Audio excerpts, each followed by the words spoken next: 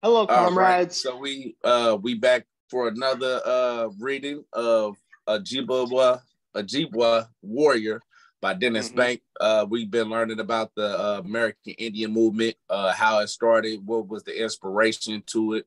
I think a lot of us been getting a lot out of this reading of this organization, this movement, and as a lot of people know, we have a member organization of the American Indian Movement that's a part of the Second Rainbow Coalition. We have the Woodland Northeast Woodland chapter of AIM that's a part of us. So this is why we study, because we have to understand how these comrades are even here with us today, fighting the same hmm fight we fighting today. You know what I mean? So with that said, we always start off with the statement of unity for the Second Rainbow Coalition. So I would love for my comrade Gabby to jump into that for us. Thank you, Comrade Kwame. We'll be starting with the preface of the Statement of Unity. So, the preface. The U.S. was founded as a colonial settler state based upon white supremacy and slavery, stealing the lands of the indigenous nations, breaking every treaty made with them, and confining them to reservations, concentration camps. As the country became more powerful, the eagle sunk its claws into the other nations, making war on Mexico and grabbing its northern territory, invading Cuba, Puerto Rico, Hawaii, and the Philippines, and either annexing them outright or making them colonies or neo-colonies. And in the 20th century, it became the major imperialist power in the world, exploiting both the people within its boundaries and those in every other country, bullying them with military interventions and robbing them of their right to self-determination. As Huey P. Newton stated, we have two enemies to fight, racism and capitalism. Between the two, capitalism is primary. Racism is a byproduct of capitalism. The working people of the world, of every ethnicity or nationality, face a common enemy that is destroying life on Earth. Our enemy is a small ruling class of property owners controlling most of the world's wealth and resources. We must have our basic needs met to live a good and meaningful life. Food, shelter, healthcare, education, freedom from oppression by the state, and peace with other nations. To obtain these essential things for life, we must have the power to see to it that the abundance that is available is shared equitably. Statement of Unity for the Second Rainbow Coalition. The legacy of the Rainbow Coalition dates back to its founding on April 4th, 1969, by the original Black Panther Party, original Young Lords, and Young Patriots organization. A number of other organizations joined the coalition not too long afterwards, such as the American Indian Movement, Brown Berets, Rising Up Angry, the Red Guards, and others. Since the founding of the United States, the masses had developed a number of popular movements that came together to fight back against the capitalist imperialist system in various ways around particular demands. Nevertheless, none had established a movement quite like the first Rainbow Coalition. The historic movement was the first of its kind that established a model of class struggle like no other. Its charismatic leader, Chairman Fred Hampton of the Illinois chapter of the original Black Panther Party, stated that at the end of the day, we weren't engaged in a quote unquote race struggle, he said. It's a class struggle, goddammit. By uniting with the various oppressed ethnicities and masses, they were able to bridge the gap between the various ethnic communities that white supremacy had long sought to keep divided. The class solidarity equipped them with the material basis and class consciousness to see their common class condition. Therefore, the necessity to form a united front against their common class oppressor, the capitalist imperialist ruling class. The ruling class viewed this as the greatest threat to their class rule, and subsequently used the entire repressive forces of the state, police, courts, jail prisons, and intelligence agencies, etc., in order to crush this emerging revolutionary socialist movement. We refounded the Rainbow Coalition on May 14th, 2021, with the intent of upholding the legacy of the original Rainbow Coalition. We believe that this historic example is the model for the united front that will best serve our class liberation. By upholding the 10-point program of the original Black Panther Party, which was subsequently adopted and later expanded by the original Young Lords, Young Patriots organization, and all other original Rainbow Coalition members, we establish a pragmatic unity. The 6 disciplinary rules that we uphold ties all organizations in our coalition to a common professional discipline. History has bestowed upon our generation a common class mission to fulfill. The representatives of the capitalist imperialist ruling class, represented by the Democratic Party and the Republican Party, cannot liberate us. It is in their class intention and interest to uphold our common class oppression. Therefore, it is only we, the oppressed masses of all ethnicities and nationalities, who must build the necessary class solidarity, class consciousness, organizational structures, and a united front that will ultimately liberate ourselves. This is what the Second Rainbow Coalition is committed to. This is a historic mission we intend to fulfill. Dare to struggle, dare to win. All members of the coalition: New African Black Panther Party, White Panther Party, Green Party of New Jersey, Poor People's Army, La Masa Nacional de Brown Berets, Fury, Feminist Uprising to Resist Inequality and Exploitation, NASO, North Alabama School for Organizers, New Era Young Lords, Guardian Rebellion, and American Indian Movement, NE Woodland Chapter. The 6 disciplinary rules. Number 1, members will conduct themselves in a manner to bring credit to the coalition and will treat others with respect and politeness. Number 2, members will be sober when on Rainbow Coalition business and will not engage in any criminal activity while a member. Number 3, no member will engage in violence except in the extremity of self-defense. Number 4, members will not gossip nor be divisive to the unity of the Second Rainbow Coalition. Number 5, members will not act as informers nor work against the purpose of the Second Rainbow Coalition.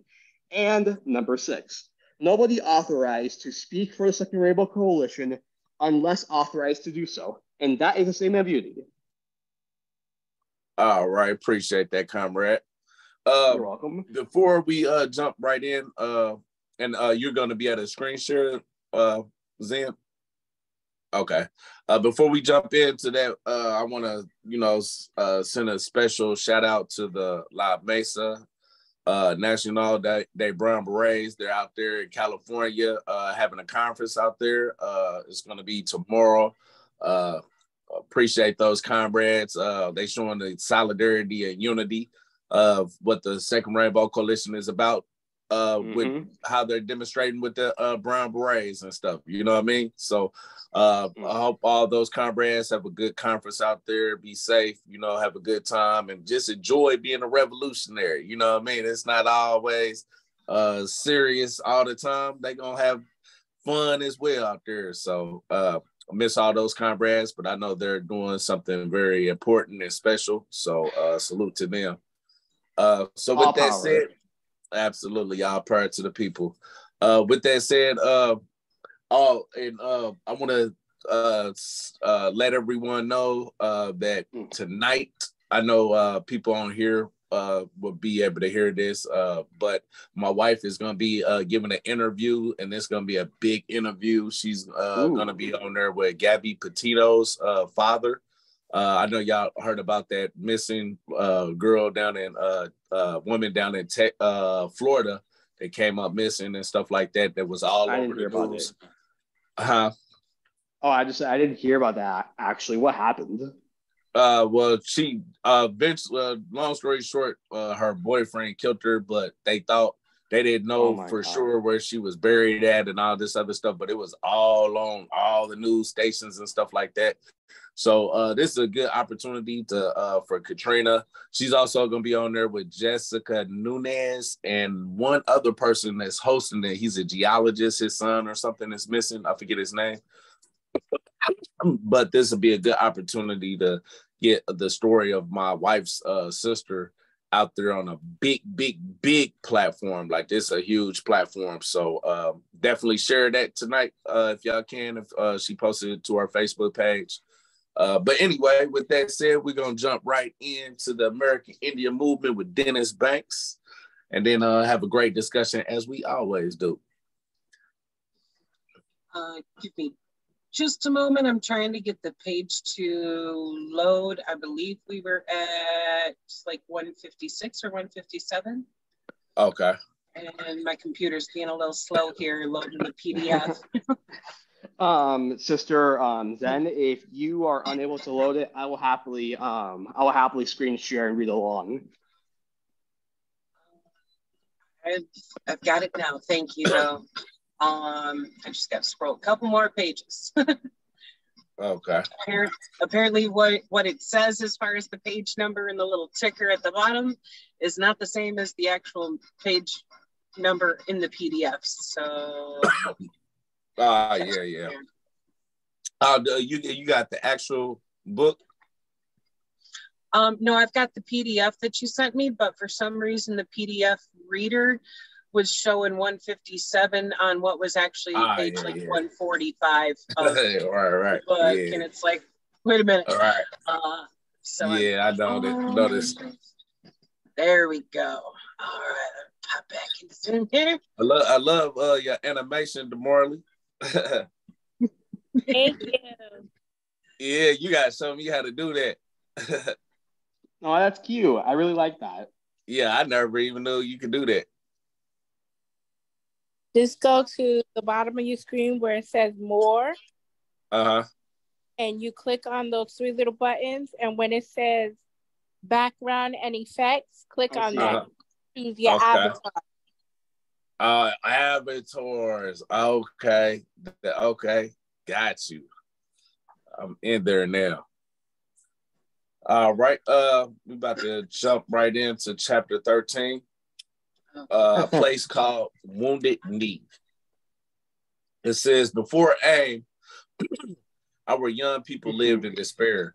They drank themselves to death. They were ashamed to be Indians. Some committed suicide. At Wounded Knee, they became warriors again and began to feel good about themselves. They began to feel good about being Sioux, Cheyenne, or Ojibwa. They put on red face paint, let their hair grow long, and proudly wore their ribbon shirts. Under fire, they learned to respect themselves once more. And after almost 100 years, they were ghosts dancing again. All right, let me turn my screen to the side so I can read better. The days after this disastrous confrontation at Custer were for me days of soul searching and deep thinking. Who is Dennis Banks? What is AIM? What is that person called an Indian? There were so many questions to answer. About February 15, 1973, I was in Pierre, South Dakota, the state capital, addressing the state legislator at the invitation of Governor Kennep about racism in South Dakota. I told them that I felt the situation in Pine Ridge had gotten out of hand. We wanted to get along. We wanted race relations to improve, but if Custer was a foretaste of things to come, I warned there could be serious confrontations ahead. Pierre is in the northmost part of the state, and we were still there on February 19th or 20th. We decided to camp near Eagle Butte at Red Scaffold, where some relatives of Madonna Gilbert, one of our bravest women, lived. We were there to relax for a few days with no thought that great events were about to unfold. Alex Chargenhawk was host to the 15 or 20 of us. We bought a lot of groceries, flour, rice, potatoes, pejuta sapa, or black medicine, a Lakota name for coffee. Somebody donated a cow and we had a big cookout. We just were taking it easy. We were unaware that at Pine Ridge, things had gone from bad to worse. Dickie Wilson managed to defeat his impeachment for corruption and voting fraud by more voting fraud. His vice president, Vern Long, Vern Long resigned in disgust. The goons shot out windows in his home and killed his horse. Wilson installed two 50 caliber machine guns on the roof of the tribal council building, which was promptly renamed Fort Wilson. The U.S. government's favorite Indian also had the building sandbag. Hallways contained shotguns and rifles stacked against the walls, ready for use. Canisters of tear gas stood in rows wherever there was room. During elections, Wilson gave Pine Ridge citizens wine, whiskey, and money to vote him in. Pine Ridge was swarming with FBI agents and U.S. Marshals in blue jumpsuits. Already, the first APCs, some carrying machine guns, were arriving to protect the government's darling against big bad AIM. Wilson abolished all constitutional rights. Fear was spreading all across the res. No AIM member was allowed to set foot on Pine Ridge, not even Russell Means, who was a member of the tribe and whose family lived on the res. About 3 a.m. on February 27, I was awakened by a loud pounding on the door. I was asleep inside the house. Ron Petty, who had been sleeping outside in a tent, came in to say that someone from Pine Ridge had arrived with a tape from Russ. We sat down immediately and listened to it. Russ' voice said, "Dennis, we need you to come down here to Calico, as fast as you can make it. We're having a big meeting there tomorrow, and we think it will be a matter of great importance. We need you. Bring as many people as you can. Don't come through Pine Ridge. You might get stopped or even hurt." Calico, South Dakota, was just a tiny settlement consisting of about a dozen houses, but it contained a wooden building that served as a community center and meeting hall. The town was some 5 miles west of Pine Ridge. By then, it was 4 o'clock in the morning. We had made some coffee. Ron said, what now? I told him, well, wake up everybody and tell them where we are, where we're going. Tell them we're leaving for Pine Ridge today. Ron woke everybody up. There were some people camped pretty far away from us, way down by the river. So we had to wait until the sun came up in order to account for everybody. Alex's wife, Vicky, fixed a great big breakfast for us. Then I told everyone, Gala people have invited AIM to help them. Things could become serious. I asked whether somebody knew a way back to Calico that would allow us to avoid Pine Ridge. Somebody did. I said, let's round everybody up and get going. It took our 8 cars 2 or 3 hours to get on the road. Ours were typical Indian cars. 3 of them had flat tires and no spares, and it took them time to fix them. Finally, we hit the road. I was in the lead car with Ron driving. We arrived at Calico Hall Community Center at 3 p.m. There were about 250 people milling around outside because the building was so full of people that no more could squeeze in. The debate took place in the basement of the Calico Church, where tribal leaders sat at the several long tables near the back of the room. I mingled with the people, quietly shaking hands. Russ was there, as well as Carter Camp and Clyde Bellacourt. All of the people we needed were in Calico. As far as I remember, Russ and I were the only representatives of AIM in the church, listening to what was said and witnessing what was taking place. We felt that we were guests, that the speeches and decisions should be made by the traditional Ogallala Sioux alone. Chief Frank Foolscrow, Pine Ridge's oldest and most respected medicine man, was speaking in Lakota. Pedro Bissodent translated everything he said. Pedro was the founder of OSCOR, Ogallala Sioux civil rights organization, and one of the staunchest opponents of the Wilson regime. Fool's Crow said that he had followed the ways of the pipe all of his life and in peace. But there comes a time when one must fight for survival of the Oglala Nation for its spirit. This was the time for the tribe's young men to go ahead and take care of things. Fool's Crow said that if that's what we had to do, then now was the time to do it. I needed no translation to feel the passion, the desperation in his words, which gripped the hearts of all who were in the church. Pedro Bisonet spoke after Fool's Crow. So did Severick Young Bear and Chief Tom Badcock. Many stood up to speak, and it seemed that by doing so, they freed themselves of a great burden that had weighed heavily on them. However, it was the women, Elaine Moves Camp, Gladys Bisonet, Lou Bean, and Hilgert Catches, who dominated the discussion. They were losing patience and wanted to take action. They shamed us men by their power and daring for making decisions. Elaine Moves Camp made a great impression upon me. I had seen her earlier at the Yellow Thunder demonstrations in Gordon and at Custer, but listening to her impassioned words at Calico was when I first felt close to her.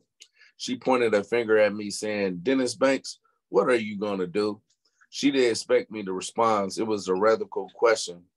All the same, her words stung me. I felt as though I had been stabbed with a knife. Ellen continued, "Ever since we came here, we had been surrounded by marshals, goons, and spies. They have been watching us every minute. They're reporting every step we make. They could come in here right now to arrest us for exercising our constitutional rights. Dickie Wilson has forbidden any meetings, speech making, or traditional dancing on the reservation. But this is our land, Lakota land.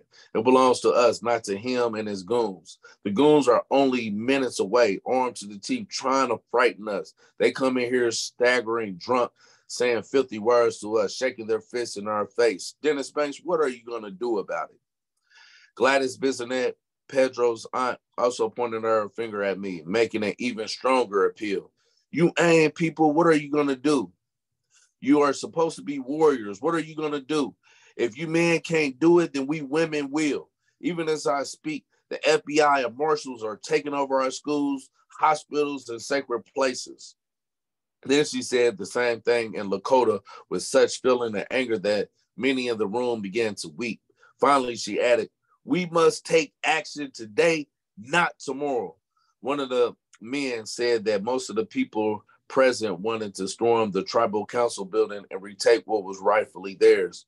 But he said, that would be playing Wilson's game. That's what the goons expect us to do. They are just waiting for us with their machine guns, waiting to mow us down. Lou Bean said, "Then let's not go to Pine Ridge. We'll fool them. Instead, let's go to Wounded Knee and make our stand there." Her words shot through the crowd like electric shock. I felt chills running down my spine. Gladys Bisonet spoke to the men again, saying, "Let's go to Wounded Knee right now." The women were showing us the way. Leonard Crow Dog stood up and said that Wounded Knee was the most sacred place for the Lakota and the best place to make a stand. Severick Young Bear stood up then and said that in going to Wounded Knee, we would bring a good spirit to the ghosts of our people who were massacred there in 1890. Russ and I stood up to give a last word. This was the only time we spoke during the meeting. I said that we would commit the American Indian movement body and soul to the struggle, however long it might last. And if necessary, we would die in this struggle. Fool's Crow ended the debate by saying, "Then we'll go to Wounded Knee. The AIM warriors will lead us." My heart was racing. My adrenaline surged at the thought of what we were about to do. I knew the drum was calling us, and we were heeding the call. Carter Camp said, "Let's secure Wounded Knee now." We have some 300 warriors ready to go. If we're going to do it, let's do it right now. I said, let's organize a caravan. We had 54 cars. I rode in the lead car with Chief Foolscrow. We had a leader in almost every car. This time, we did not avoid Pine Ridge. We made a show of defiance by driving through the cold night right past Wilson's headquarters with our lights blazing, car horns honking, and aim flags fluttering from our car antennas. The goons and marshals came running with guns in hand, trembling at the thought of an impeding attack. We drove right past them. They stood there open mouths and uncomprehending. I saw people running back and forth from the roof of the tribal council building like ants out of an ant heap stirred with a stick. It must have been at about 6 o'clock in the morning. It was just barely beginning to get light. Our caravan seemed miles long. There were cars and cars and more cars. The miracle was that with so many old clunkers, not a single vehicle broke down. It seemed as if the spirit of the people had inspired the spirits of our old wrecks. After we had arrived at Wounded Knee and secured the area, the first thing we did was hold a prayer meeting at the Long Ditch, the mass grave of our slaughtered people. Meanwhile, some of our men were going through lighter sleeves, trading posts, stripping in beer, taking firearms, ammunition, and food, all items we really needed. I looked for Pedro Bisonet and found him grinning, wearing a big war bonnet. Somebody had hawked years before at the trading post. I told the people standing around the trading post not to take anything and not to make a mess of things because it will reflect badly on us. The Gildersleeves had a long history of exploiting Indians. Since beginning their operation in the early 1900s, they had expanded the trading post into a cafeteria, a pawn shop, and a curio shop as well. There were many stores of the Gildersleeves opening local Indian mail and endorsing and cashing and enclosed government checks. The Gildersleeves said it was to cover debts that were owed to them. So cleaning out the trading post was a little payback that some of our people felt was justified. I did not take the government long it didn't take the government long to react after we reached the knee. Within an hour, the little hamlet was surrounded by roughly 100 marshals in combat boots and flak vests. A lone FBI agent and an expensive-looking business suit stood in a knoll surveying the scene. 2 armed personnel carriers came down an incline, the drivers' heads comically sticking out the side windows. 2 helicopters hovered overhead.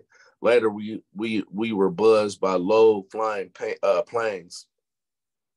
Wounded Knee is situated inside a small valley surrounded by the rolling prairie of low hills covered with gama and buffalo grass. Vegetation is sparse, though here and there stand clusters of evergreens. The site is dominated by the hill on which the Sacred Heart Church stood. 25 years later, only the foundation of the church remained. Downhill below the church flows the creek in which so many victims of the 1890 massacre perished. We set up a defense perimeter command posts around the small white Sacred Heart Catholic Church on the hill next to the mass grave. The perimeter was a low wall, maybe 4 feet high, made of sandbags and cedar blocks. A child could have jumped over it. We had a huge, large 4-direction flag from the church. We established a sort of no man's land, a strip about 500 yards between us and the nearest feds. We called it the DMZ after the demilitarized zone in Vietnam. In the middle of the zone, we put up a teepee for any negotiations that would take place between us and the government. We took stock of the situation, including what was taken from the trading post. We had roughly 35 firearms, mostly 22s, or no, .225s. Is that what it is? .22, No, 0.225 or 8. 22s, I think. 22s. Yeah, that's an S. I know it's hard to see because it's so small whether it's a 5 or an S, but. Oh, okay. I see it 22s. now. I had to blow it up. I was like, what type of gun is that? Okay, mostly 22s. Yeah, I think a lot of us need to create DMZs. And hunting rifles. One of our men, Bobby Uncle, a Kiowa from Oklahoma, had an AK-47 with a banana clip, a souvenir from Vietnam. I don't think he had any ammo for it. He used it to impress the media and the marshals. Later during the siege, we set up a stovepipe, which caused a panic among the feds. Oh my God, these Indians have a rocket launcher. We certainly didn't have any rockets and almost no ammunition. What little we had usually did not fit the strange assortments of arms we carried, and we doubted that much of it could reach the feds 500 yards away. It was a puny force that faced the mightiest government in the world with its huge arsenal of deadly weapons. We also had very little food. Most of the people thought we would occupy the need for no more than 2 or 3 days. Our leadership knew better. Everybody went to the church. It was small, but it was the biggest building we had. The church's Jesuit priest, Father Paul Manhart, was sitting in the basement frightened. I went down to see him because I did not want him to have the wrong idea of why we occupied the church. I said, Father Manhart, you can have anything you want upstairs, food, coffee, whatever. He said, please, for God's sake, don't hurt me. I told him, Father, we're not going to hurt you. You can walk around and talk to whoever you want. You can find out why we're here. Nobody will hurt you. He did not want to believe me. He looked at us as if we were redskins from some old movie come there to scalp him. He kept repeating, please don't hurt me. A car full of goons raced up the hill, snapped off two shots at us, then took off as fast as they could. It was not a big thing, but it was an indication of what was to come. We put the grandmothers and small children in the church basement to keep them out of harm's way. Upstairs, the church was crowded. In fact, it was packed. People kept coming in and we couldn't find space for them. Some eventually settled down in the trading post, which slowly was transformed into a boarding house. I told our Ogallala people, if anybody wants to go home and get a chance, a change of clothing or blanket, you should do that now, because at any moment the feds will set up roadblocks and you won't be able to return. We don't know what's coming down on us. During the first 24 hours of occupation, Wounded Knee was a beehive of frantic activity. It was up to Clyde and me to find people on the outside we could count on for support.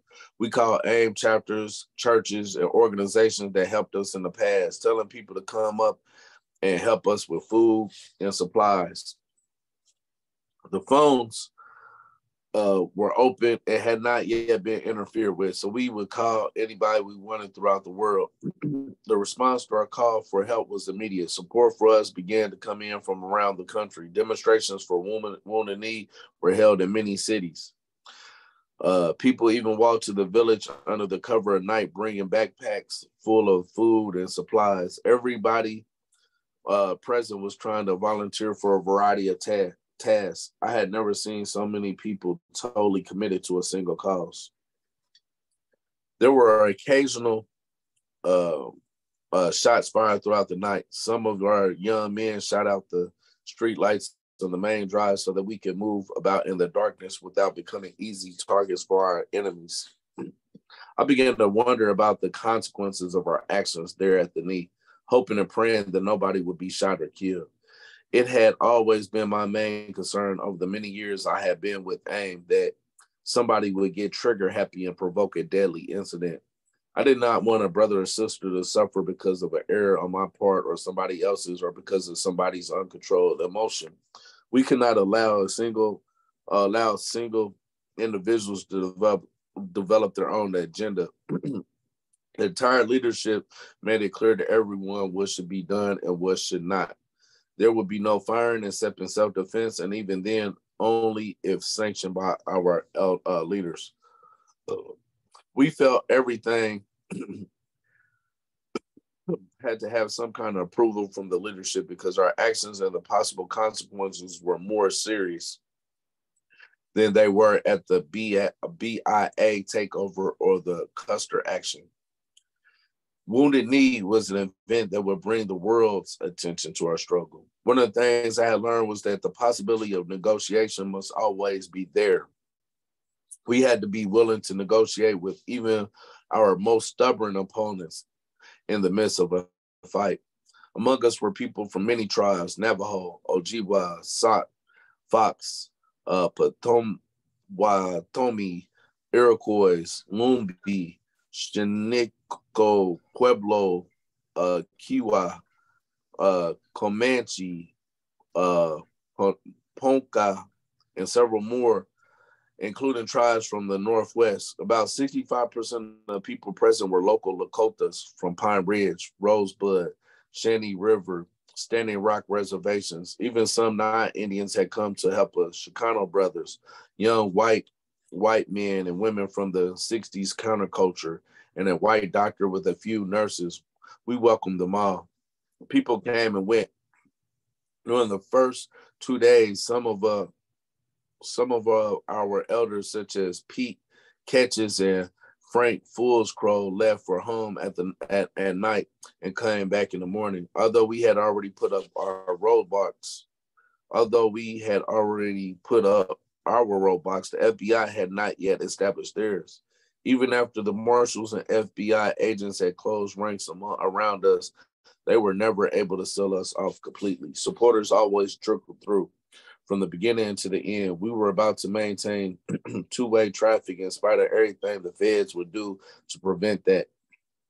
The feds had their tripwire flares, their snipers with night scopes, and their attack dogs. Oscar Bear Runner and Servant Young Bear were our specialists in getting through. They always seemed to know how to avoid the feds, patrols, and dogs. I think we Indians were just naturally better at this kind of night work because we lived so close to the earth. We had gathered up 11 white people and were holding them in one of the buildings near the trading post. Father Manhart, the Gillsleeves, and the couple with the unpronounceable Polish name who had been hired to run the trading post were among them.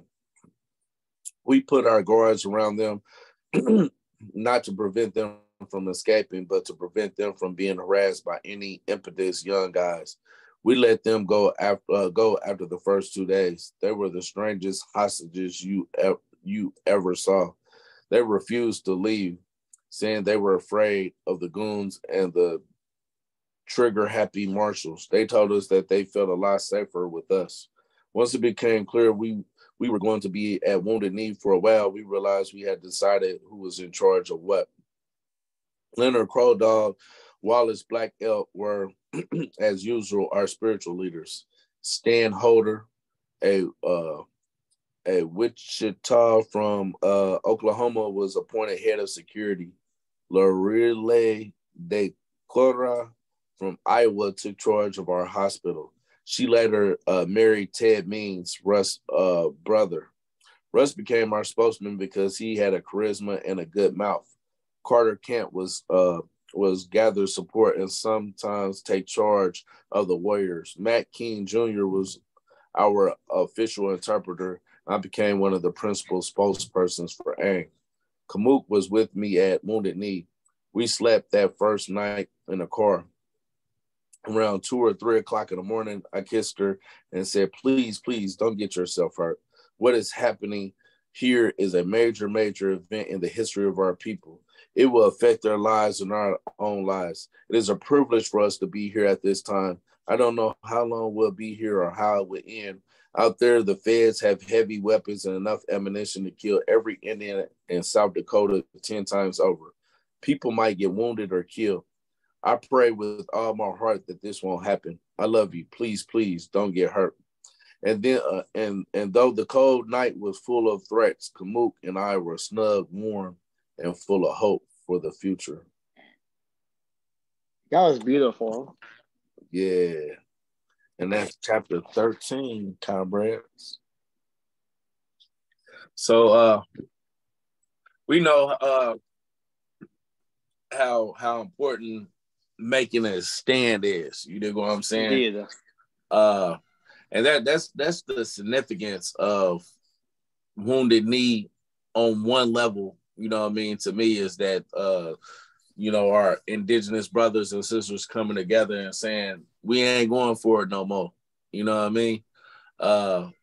It's an act of defiance that is inspiring, and you see that people around the world and people around the country really was inspired to be a part of that, to help in some type of way. People, they said, was coming in day and night, you know what I mean, bringing them supplies and stuff like that, you know what I mean? And that shows that intercommunal solidarity that this movement is about. You know what I'm saying? We don't have to be indigenous to understand they're oppressed. We don't have to be indigenous to understand that their land is being taken. We don't have to be indigenous to understand that they've been colonized, that even reservations is colonies. You know what I'm saying? Under the oppression of the United States dictatorship of this capitalist imperialist system. You know what I mean? And I think this is highlights what it means when people come together in solidarity, how people before might have not thought that was ever possible. You know, it's ironic in every age. People always say, people, you'll never get the community to come together. They're too dysfunctional. They too this and too that. You know what I'm saying? But it comes to times in history where the moments that brings people together and they realize it's now or never. You know what I mean? And I think that Wounded Knee was like important chapter in the page of the American Indian movement. You know what I mean? And they're really becoming the American Indian movement in the full meaning of the word, the name. I know, Gabby, you had your hand up first. I just wanted to say that, everything that they said was spot on, and I'll say, you don't have to be indigenous or anyone to be a revolutionary. Anyone can be a revolutionary. Anyone can contribute and have that solidarity with each other, regardless of who you are, regardless of what ethnic group you're from. Anyone can pitch in and help in solidarity in whichever way they can. And, when people think of revolution, they often think of it as just guns and stuff. But like, no, as a wise person said, revolution is all about problem solving. It's not just about being militant in the streets, which is also an important aspect of revolution, but it's about providing for your community. It's about making sure that they have healthy. It's to make sure that they have drinkable water and healthy food and housing and things to take care of. It's about providing self-sufficiency for your community to eventually build up to that militancy, because once they see that this works, once they see that there is a possibility for better, they will engage in revolution. That's why everyone helped AIM. If AIM was just some random group that that never did anything and never engaged with their community, no one would help them. No one would engage with them. But the reason why so many people helped them was because they showed how this is possible. They cemented themselves within the indigenous communities and showed them how a better possibility was better. And when they did that, everyone pitched in and everyone engaged in the political and ideological line of AIM. And you're muted, comrade. I can't hear you. Yeah, right off. Absolutely. That was well said. You know what I mean? At the end of the day, you definitely right. Zen? I just want to point out, at the beginning of the chapter, when they were describing how this shit started popping off when they were still on the res and whatnot, and this fucking Wilson asshole is doing stuff like mounting machine guns to that building. That is their building. not the fucking governments. That is on the reservation. That belongs to the people of the tribe. And I'm sitting here like, fucking seize that shit. Seize the means of production. But to think about that, it's like they end up holding their fucking line with nothing but a bunch of fucking pea shooter 22s, and some shotguns and whatnot that ain't even loaded. Right. It's amazing though that like even just that visual right there was enough to make the motherfuckers who have the machine guns hold back. Like, what are we getting ourselves into and shit, but. And that would have been dope if they'd been able to fucking seize that building and take it from them with the machine guns mounted on it and shit. Like, really? Hey, you know what I was thinking? Because I've been, if y'all ever get a chance, watch, it's, you can go to YouTube. It's on there free. Put in their History Channel, Art of War, Sun Tzu, and watch that. That's like one of the best documentaries breaking down the art of war and Sun Tzu. I was thinking if they wanted to take that building, they could have went to Wounded Knee, but that was a diversion. Because I remember at one point, Sun Tzu, when he's fighting Shu, the kingdom of Shu, he diverts and acts like he's about to attack the capital. But instead of attacking the capital, it was really a ploy to bring them into a trap where one force was going to come from the right and another force that they were chasing was going to turn around and confront them.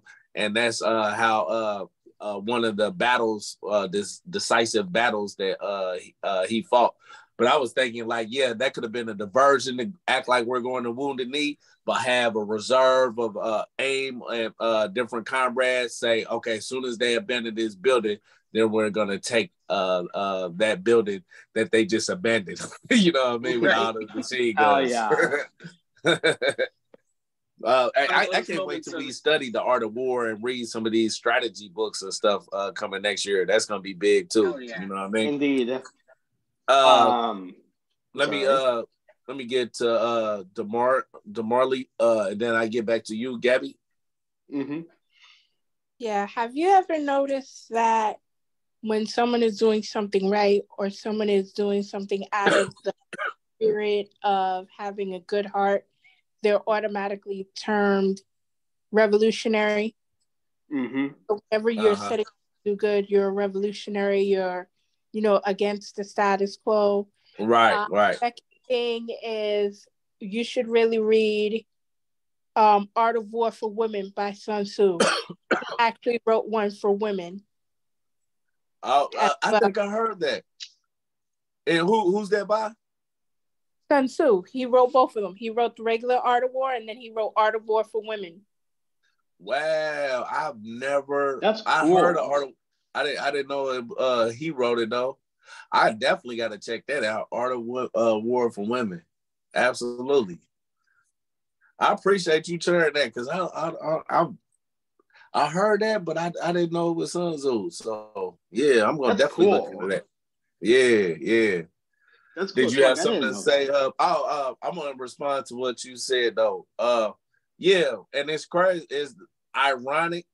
Revolution has always been a good word when it was used by the current status quo. You know what I mean? Like when we talk about the American Revolutionary War, that's something that they uphold in these schools and to this day. You know what I mean? George Washington. You know what I mean? Talking about how. Paul Revere, you know what I'm saying?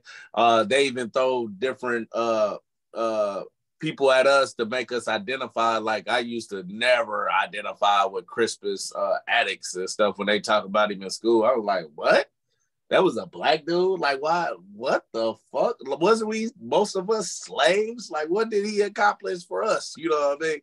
So, revolution is always a positive word until the status quo is like I'm pretty sure the king England at that time when they was talking about revolution here in the United States, you didn't want to say around that time, they didn't see that as a positive. You didn't want to say but that's the march of history. You know what I'm saying?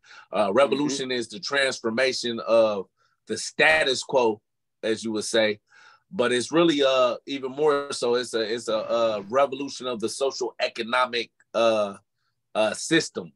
You dig what I'm saying? It's overthrowing one system for another system in a fundamental sense. You dig what I'm saying? Really, the Civil War could have been called a revolution in some sense. You dig what I'm saying? Because it was overthrowing one system for another system. You know, overthrowing slavery, chattel slavery for capitalism. You dig what I'm saying? Adam Smith. If you never, if y'all never read Adam Smith, read Adam Smith as a historical materialist. I look at Adam Smith as a revolutionary of his time. Exactly. You know what I'm saying? He ain't no revolutionary of our time. Yeah, definitely not. Yeah, but his class at that time, which was the bourgeoisie, was oppressed by the feudal lords and the feudal system, and that revolution that followed all those different revolutionaries, the French Revolution, all that stuff was overthrowing a system that was actually what would I say? It was feudalism with capitalism. Say it again. Oh, I said because if I remember correctly, the French Revolution, the French Revolution at first, like if I remember correctly, it started off as like a revolution by the people, but then it was picked up by the bourgeois, which right, yeah, outmoded. It was an outmoded means of production and distribution, feudalism. So that's what it made those revolutions.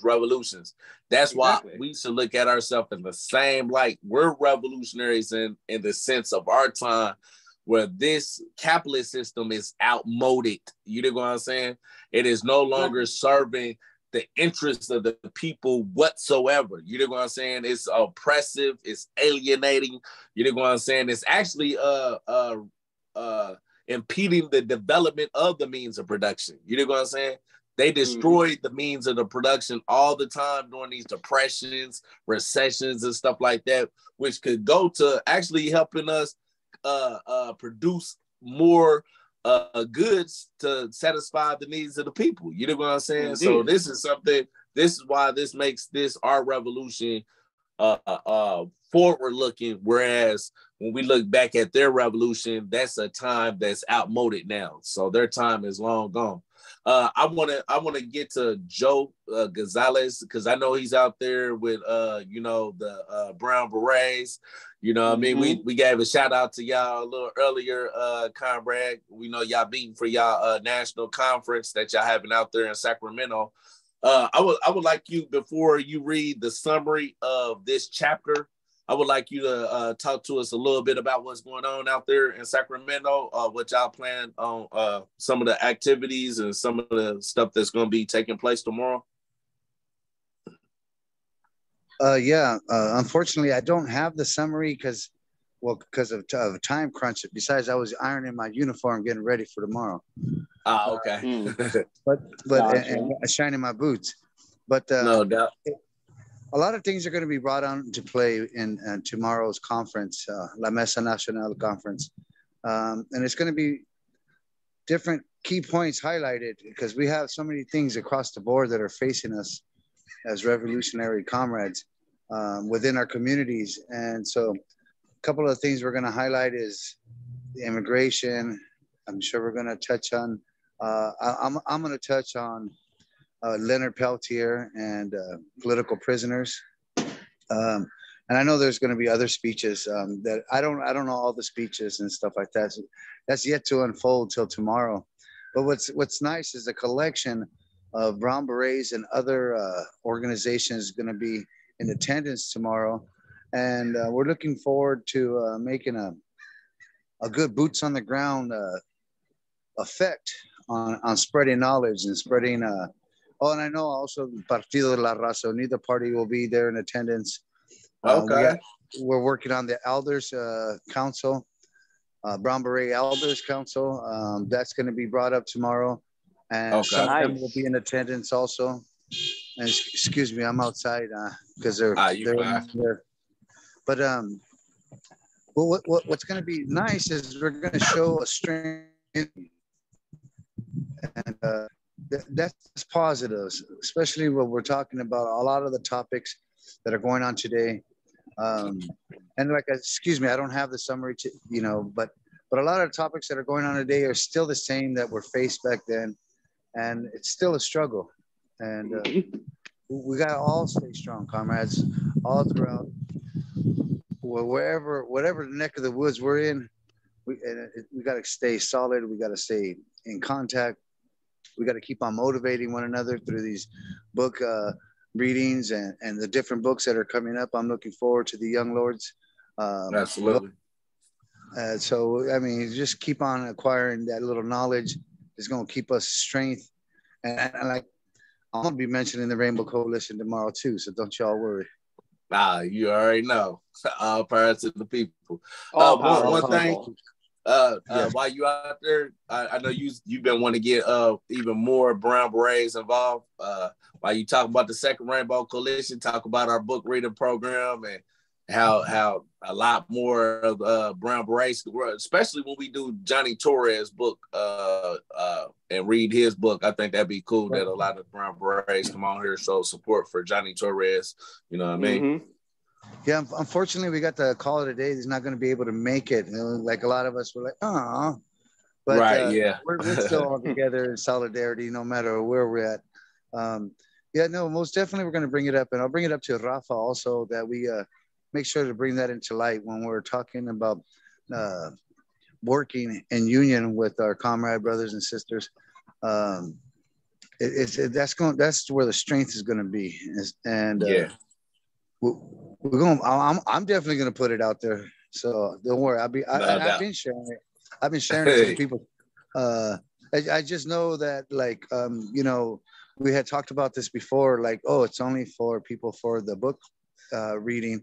They have to be pre-approved and stuff like that. And only certain people are invited. So it kind of like puts my limit on to actually putting it out there to a lot of the organizations I work with, because they're, for some reason, they're not on that book reading club thing, or with the Rainbow Coalition, the new Rainbow Coalition.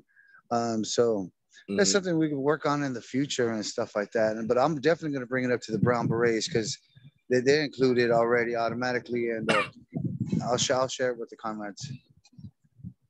Absolutely. Appreciate you, comrade.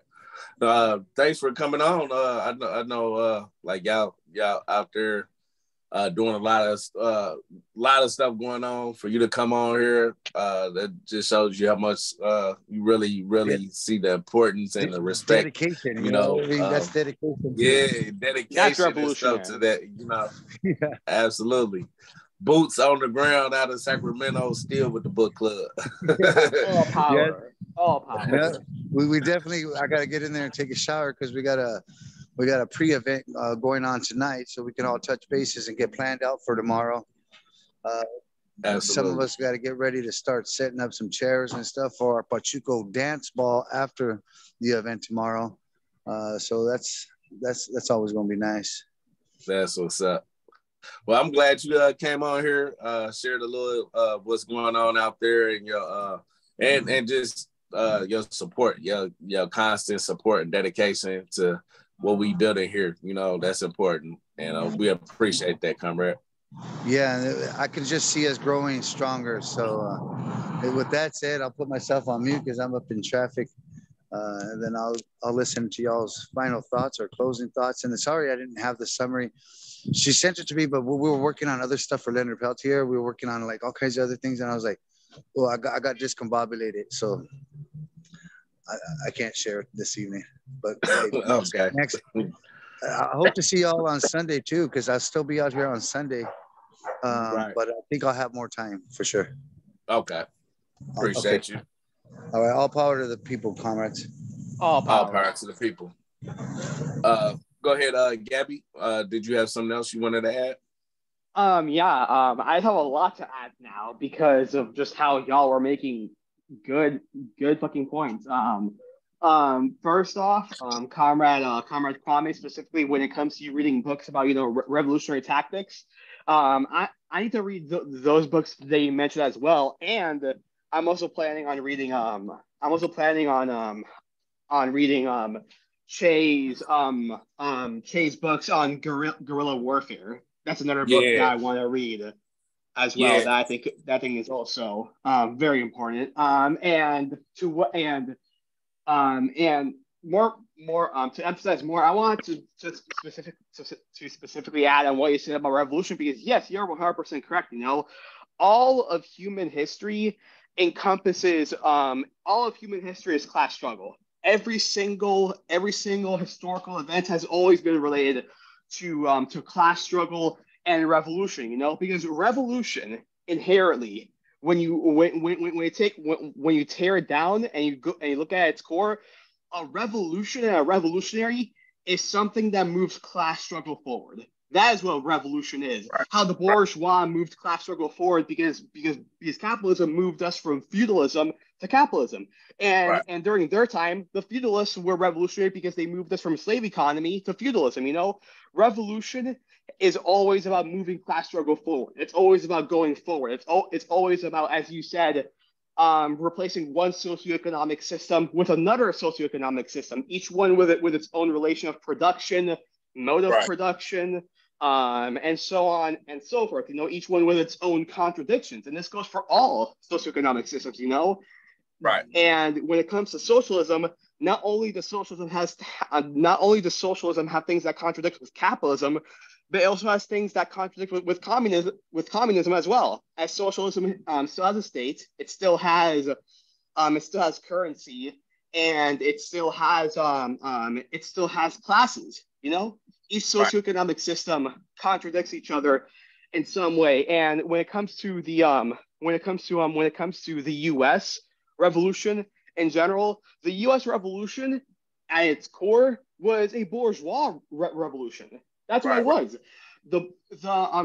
The settlers of the U.S. had a little revolution with Britain because they wanted to be the sole benefactors of imperialism and white supremacy in the U.S. They didn't want to split the share right, with the crown in Britain. They wanted to have all that wealth for themselves. You know, same thing with the Civil War. The Civil War was literally a bourgeois conflict between the Union and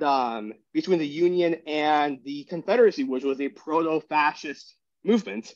So yeah, revolution has always been about moving class struggle forward. Human history is comprised of revolution of different socioeconomic systems and superstructures replacing another. And we are revolutionaries the same way how the bourgeois were revolutionary in their time, and the same way how the feudalists were revolutionary in their time. You know, right, Adam Smith was basically the Marx of his time when he was right. alive, basically. So yeah, revolution is all about moving class struggle forward. And I've said before, and I'll say it again, half of what it means to be a revolutionary and to be a communist is to be a decent human being. You know, so if you're a decent human being, you're halfway to being a communist. And yeah. Right. I appreciate that, Conrad. That was a good historical materialist analysis of Mm-hmm. The bourgeois revolution, feudal revolutions, and stuff like that. Because it did, from slavery to feudalism, people got a lot more freedoms. You did want to say Mm-hmm. from feudalism to capitalism, a lot of people got more freedoms under Mm-hmm. the system. Now, socialism is going to bring a lot more freedom to the people. Exactly. And it's going to actually bring real democracy for the first time. Exactly. Class society to the people. You know what I'm saying? Mm-hmm. One thing I want to add too is the Civil War, and this shows you we can't have a mechanical materialist analysis of history. Exactly. Because we look at the Civil War, that was a coalition of two different classes, the Mm-hmm. slave class and the bourgeois class. Mm-hmm. At some point, no matter all these MAGA, Trump supporter, Confederate, Nazi type of people, they don't realize that was a clash of classes. You know what I'm saying? Ruling classes at the time, and the capitalist was almost, I'm not gonna say inevitable because there ain't no such thing as inevitable when you look at it from a historical materialist analysis. Because if Robert E. would have been a better general and did make different decisions, who knows? They could have defeated the Union Army at Gettysburg and all kind of stuff. You know what I mean? It's about that in that documentary about Sun Tzu, where they bring up Gettysburg and stuff. But because those were a clash of two different class dictatorships, it was going to come in. There was going to be a civil war. You know what I'm saying? Exactly. Either the slave owning class was going to win out that owning class dictatorship of the slave owners, or the dictatorship of the bourgeoisie. You know what I'm saying? Yep. And it just came to head. Yeah, please post the doc. Okay, I got you, Rob. It came to head. You know what I'm saying? Where one went out, and the bourgeoisie understood. Even Adam Smith, in his book, The Wealth of Nations, said this. He said that slavery is an inferior system to capitalism. Capitalism is a more superior social economic system that can produce a lot more wealth than slavery. Think of, under slavery, the starting point was how many slaves you had. The starting under capitalism is what is the level of development of your means of production. You know what I'm saying? So this what made the capitalism a more superior system, because they saw it from a more scientific analysis that if you increase the level of means of production, you can produce more with less people. But the opposite side of that is when you produce more with less people and you continually produce over your market, you're going to have recessions and depressions constantly. Exactly. Yep. These are contradictions of how capitalism plays out. And this is why it impedes the development of the means of production, where on one hand, you got private appropriation, a small group of people that profit off of the production, while production is socially produced. You know what I'm saying? Exactly. Contradiction. And is privately appropriated by that small class of people that own that means of production. But the way we solve that contradiction is what is socially produced is also socially appropriated, meaning the people off of what their own labor of what they produce. That's in the interest of people. You know what I'm saying? Oh yeah. I see Marley says something, what better way to give folks determined to fight than to call it religious freedom? Yeah, they use all kind of different ways to the class struggle. You know what I'm saying? But their rally cries. Right, yeah. But that's go ahead. I was going to add and to add another point, correct me if I'm wrong, Comrade Kwame, but the Confederacy, if I remember correctly, was primarily comprised of petty bourgeois, correct? They're primarily comprised of, if I remember correctly, petty bourgeois that were facing extinction from the national imperial bourgeois due to monopolization, if I remember correctly. I don't know that part of the breakdown of the Confederacy. I just know the one that really led it was at the end of the day fighting for the dictatorship of the slave owning class. But I don't know like opposition of so much of what made up the bulk of the leadership of that side of the struggle.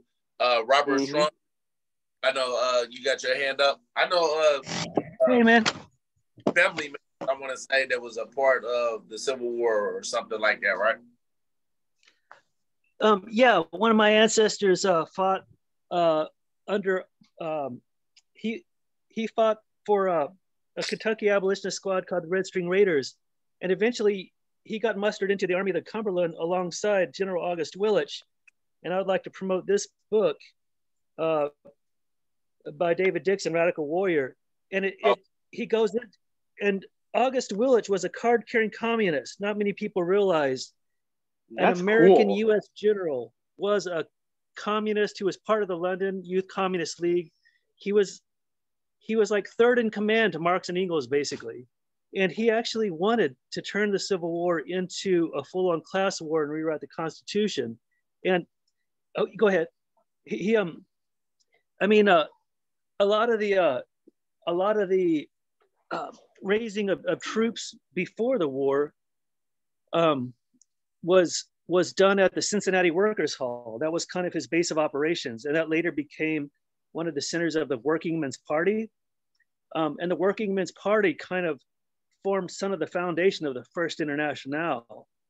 And he wanted to actually have, he wanted to keep going. He wanted to keep fighting the industrial North. And some of the subsequent labor revolts in the 1870s and 80s, with the miners' strikes and the railroad strikes, were kind of a continuation of some of that socialist movement that was really heavy in Ohio and Indiana, actually, of all places. Yeah, that's really interesting. Yeah, that's an interesting part of history that I didn't know about until Rob told me about that when we was out there in California on that book tour. And that's definitely something to look into, to see how that war could have been transformed into a proletariat war. You dig what I'm saying? Indeed. So that's an interesting fact of history. Indeed. I was going to add that when revolution eventually does take place when revolution does eventually take place in the U.S., I personally believe it's going to be fought in three fronts, that being between the fascists, the bourgeois, and the United Front. I personally think it's going to be fought on three fronts. It's basically going to be like the original American Civil War, but instead communists are going to be involved in it, actually. Yeah. I can see that.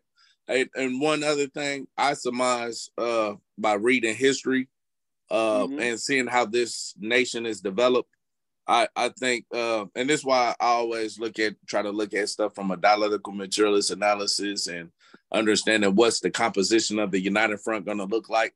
Like, for instance, when Chiang Kai-shek fought alongside with Mao to drive out the Japanese and stuff, that was a part of the United Front that was necessary, that Mao, even though he wasn't always committed to it, he still fought the communists at different times, but I see we're going to have a similar composition with a lot of nationalists. You dig what I'm saying? Brown nationalists, black nationalists, indigenous nationalists that might not necessarily agree with us. You dig what I'm saying? Ones that come from that revolutionary intercommunalist analysis of uniting the people to free ourselves from capitalism. But it's going to be a temporary contradiction. United Front that's going to help us defeat the capitalists and the more overt fascists that's going to be fighting amongst themselves. But after that, I think, in my opinion, it's going to be probably a lot of nationalists that once we win that victory, it's probably going to turn against us and want to maintain capitalism under black nationalism, under brown nationalism. You dig what I'm saying? So it might be another front that we eventually have to fight. So knowing this is the reason why political education at this time, we're on the political phase of this revolutionary struggle. This is why we have to win over as many of these nationalists as we can, so they understand and have a correct political line. Because a lot of them just don't have a correct class analysis at all. They don't even have a class analysis. Exactly. You know what I'm saying? So the more we can do that at this time in the struggle, by the time we do have that type of conflict that emerge, we'll have a lot more of them that's came over to the correct political line, and we'll have less to have to deal with them. One other thing I would like to keep in mind, when we do come to power, it's still going to be a lot of people that have different world outlooks that was a part of the revolution. When you look at China, when you look at Russia, you know, you had a lot of those nationalists, a lot of those people in the Chinese Communist Party, the Bolshevik, they weren't all communists. You know what I'm saying? Mm-hmm. That's partly why those revolutions was reversed, because the communists was really outnumbered by these nationalists, these cultural nationalists that was a part of these revolutions.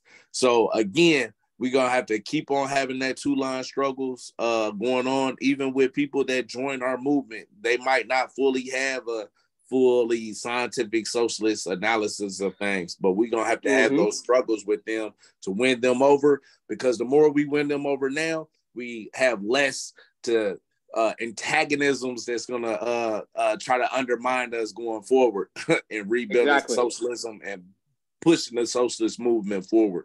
You know what I mean? It reminds me of actually what you just said. It reminds me of how during the Chinese Civil War, it reminds me how during the Chinese Civil War, if memory serves correctly, the petty bourgeois actually sided with the PRC because they were against the national bourgeois. But after the Chinese Revolution was over, the petty bourgeois were eventually proletarianized by the PRC and brought into their side. Right, absolutely. Well, does anyone have anything else to add to it? If not, you know, this I always try to keep it about an hour and a half of these book readings and discussions and stuff. So I know a lot of people got other stuff going on and everything. But I enjoyed everyone's input, insight, even how this branched off and started talking about what revolution is. You dig what I'm saying? And I love that. I thought that was very insightful. Hopefully a lot of people that's gonna watch this on YouTube have a different view of revolution, because people use the word revolution so casually but don't really understand what revolution is. You know what I'm saying? And that's why I even emphasize as a communist that even Adam Smith was a revolutionary in his time. You know what I'm saying? And when we understand that, then we understand like what revolutionary fundamentally is. It's actually overthrowing outmoded systems. It's talking about the class struggles. It's talking about social economic system being replaced by another social economic system. That's fundamentally what revolution is. This is why we are revolutionaries. This is what makes us revolutionaries. We see this social economic system, capitalism is impeding all human development, all human progress, all human development that's going to be an interest for the people. You know what I'm saying? That's what makes us fundamentally a revolutionary right there. You know what I mean? So can I just say one quick thing? Yeah. I just want to add, and another thing that's very important is when humanity does eventually reach communism, a very important thing to add is that even under communism, it's not like society is just going to stop. It's not like things are just going to stop and it's going to become society forever. Like, no, there will always be something afterwards. The materialistic conditions don't just stay static. It's always changing. There's always evolving. There will always be struggle in some way, regardless of what socioeconomic system is taking place. There will always be something next. So even when the socialist transitionary phase has reached its end, and once communism has been achieved, there will always be something afterwards, because class struggle never ends, And yeah. Well, I would say this: not necessarily class struggle will never end. Yeah. But antagonisms and contradictions will never end. Yeah. Because once we achieve communism, class struggle ceases to be.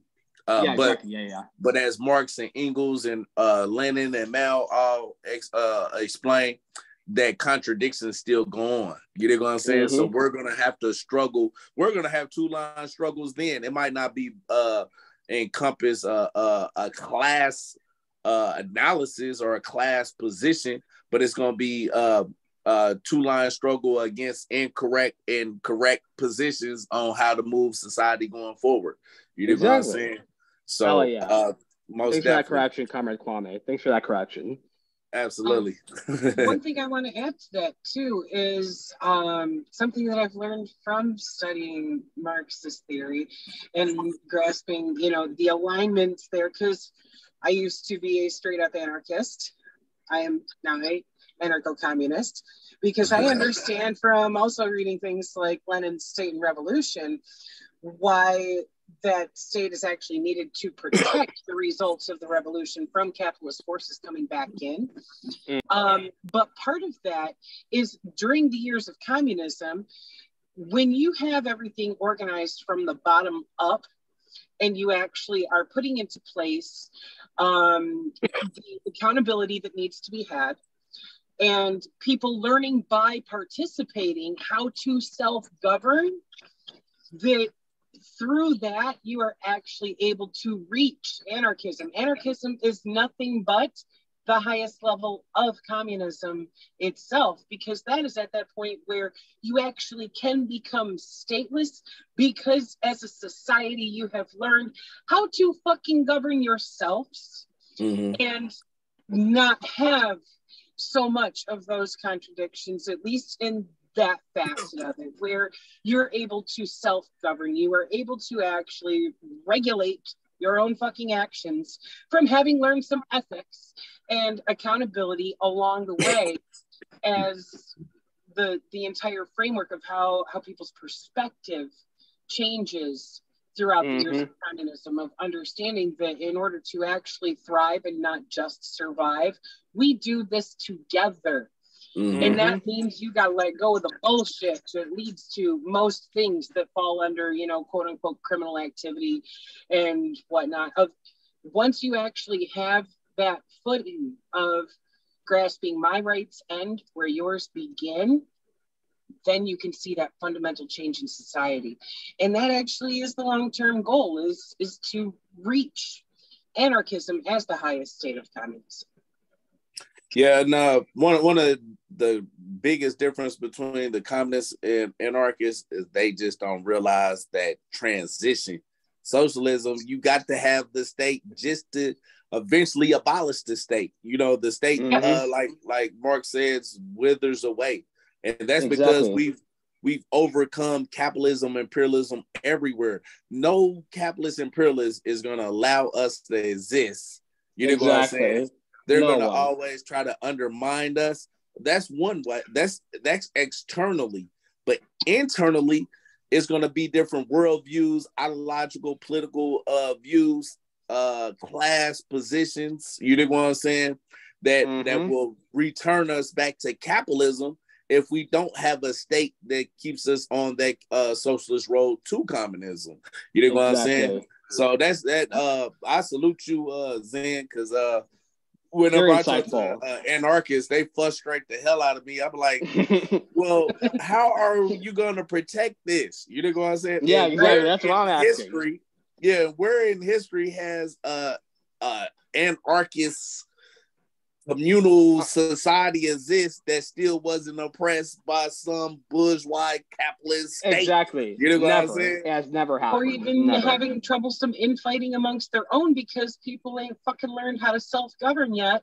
And it's like, they want to talk about it in this fucking romanticized, idealistic manner of like, oh, well, we can all handle our own shit. Really? How many motherfuckers can handle their own shit when it comes to self-regulation and self-governance? Because until we actually fix the rest of the shit show and change the way people think and therefore the way that they operate, they're still gonna fucking not see those ethical boundaries of how to treat each other and gonna be crossing those lines. And I mean, that's just on a basic level of interpersonal interactions. That's before we even get to as a society.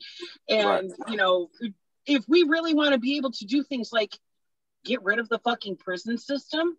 Mm-hmm. We have to have better built systems of accountability in our direct communities Mm-hmm. that actually handle problems when they come up, Right. and be able to do things like criticism and self-criticism, Right. and hold each other accountable. And when there is opportunity to do so, to make up for any, issues that one may have caused. And it takes a long time to really change the frame of mind of people on a societal level. It's going to take some time for people to stop clinging to past ideals of wanting to bring back capitalism so that they can just fucking exploit. And that's exactly one facet of it. Right. This is Absolutely. a whole societal change. Right. That's what we need, cultural revolution. Yes. Yeah. Precisely. Yeah. That's exactly what it's gonna take. That's it, and it's gonna reflect. The superstructure is gonna reflect that new social economic base. You know what I'm saying? So exactly, when we talk about ideals, values, morality, culture, all of that is gonna reflect a different way of human beings relating to each other as full human beings, relating to each other and associating as human beings. I ain't gonna be no borders no more. There's not gonna be distinctions like how white supremacy made us all as if we're not the same species. You know what I mean? It's a lot of different outmoded ideals that has to die within the human species to get to there. And so that's going to be a cultural. That's going to be a cultural revolutions that takes place during socialism to even move us towards that direction where we are. And for me, I feel like that's when we really enter human history. You know what I mean?